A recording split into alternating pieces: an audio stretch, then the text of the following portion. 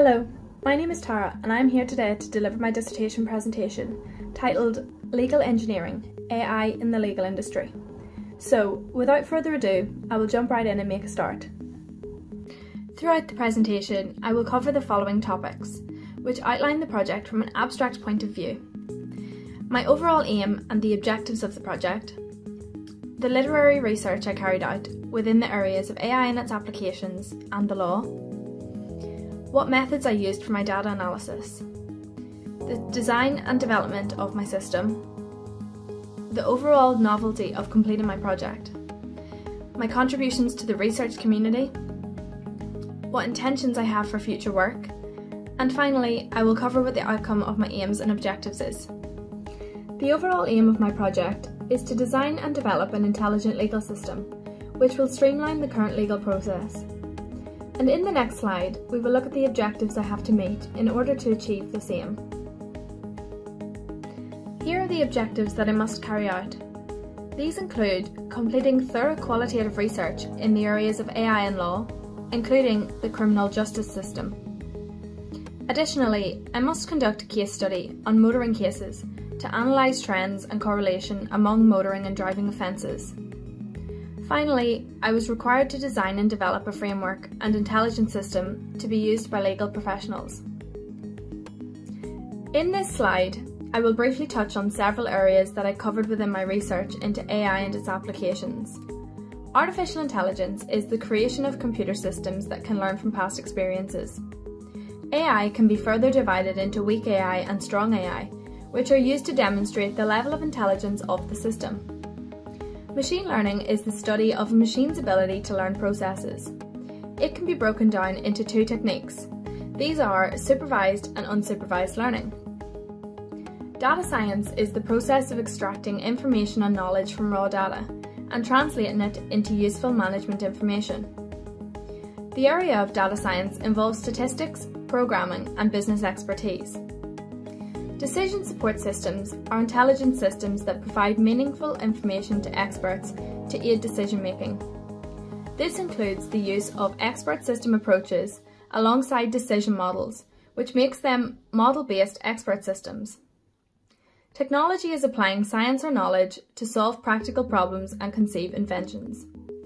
Additionally, here are a number of industries that are making use of AI in some way. Similarly to the previous slide, I will now outline the areas of the law that I explored during my qualitative research. Within the law, there are a number of different aspects. The most commonly known areas of the law are presented on screen. Property law handles all transactions that are made regarding property or assets. Commercial law oversees businesses and corporations and how they make sales. Family law attends to all circumstances which may involve families or children. Human rights is an area which deals with the Human Rights Act 1998. Criminal law can include anything from theft to money laundering right through to murder. There are 7 types of court within the UK.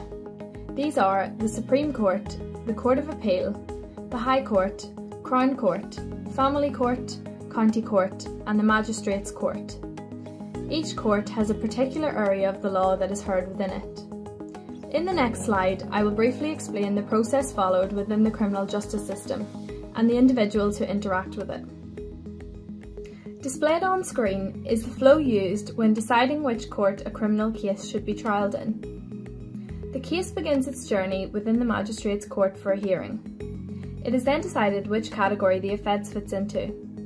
If it is a summary offence, which is a less serious case, then there will be a summary trial held within the magistrate's court.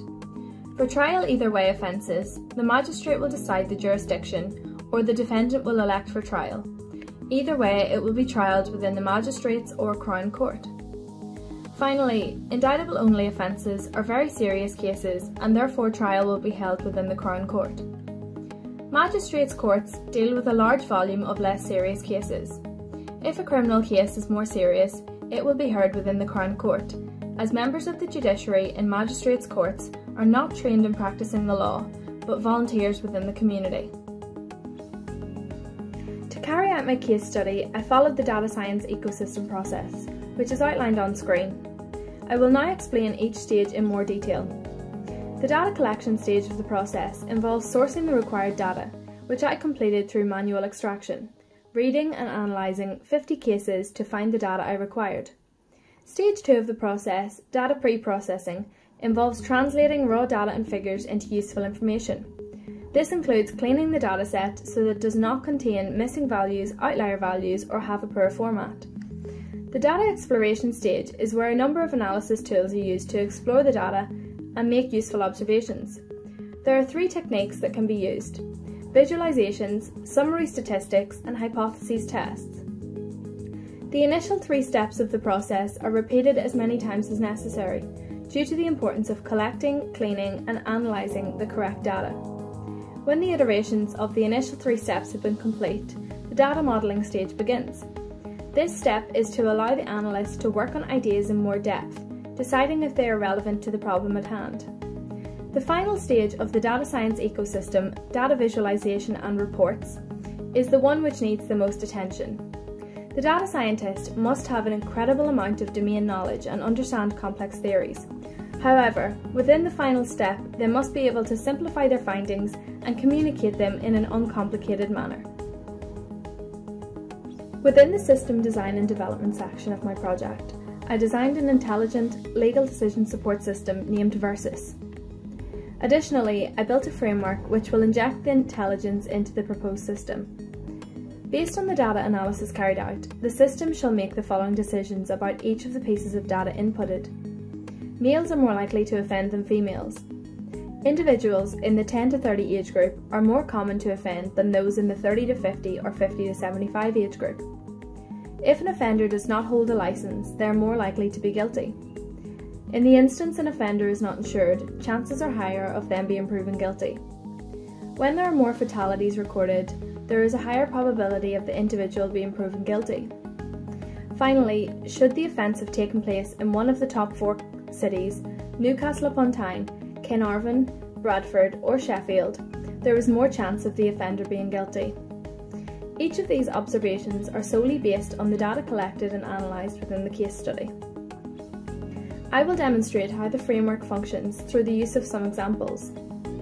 A 25-year-old male from Sheffield, who has been charged with 3 counts of causing death by dangerous driving, does not hold a full licence and does not have insurance on the car he was driving, would be 100% guilty according to the framework, due to having met all 6 of the key elements which drive the final judgment. Alternatively, a 68-year-old female from Chester, who has been accused of speeding, holds a full driving licence, has third-party insurance, and has not caused any fatalities, would be 0% guilty, due to not triggering any of the elements within the framework. The use of this framework would be to assist defence solicitors and judges whilst carrying out any risk analyses on new cases.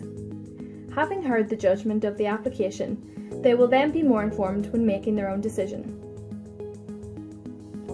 The novelty of my project is to streamline the legal judgment process and aid legal professionals in completing the cumbersome tasks they carry out daily, because the current judgment process is made up entirely of manual work and legal professionals spend too much time doing monotonous, boring tasks. I had been faced with the difficult challenge of collecting my data. Prior to completing my case study, I spent a lot of time reading previous cases to gather the data I needed. I accumulated information from 50 cases and produced an Excel sheet, which proceeded to assist me in designing and assembling my framework.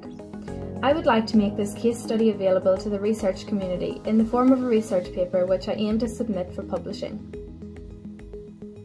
Due to the stringent timescales in place surrounding the completion of my project, I have been unable to develop the whole Versus system.